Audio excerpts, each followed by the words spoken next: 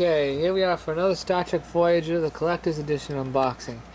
Real life, distant origin, and then there's the star dates and all of that. I think this is an earlier one in the series too. Might be wrong, who knows. Open this up. Looks like this is pretty well intact, somewhat at least. It's falling apart a little, but it's not critical. Oh, actually, maybe this one is probably critical.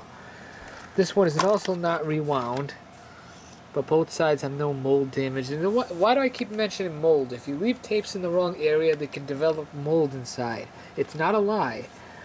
Alright, so that's intact. The label's good. Shaking it. No signs of breakage inside. On the other side, and that. Sometimes if I'm only doing a few, I'll describe this, but whatever. So that's it. This one was easy to get in and out. But not all the tape cases are like that, so alright, that's it. Bye-bye.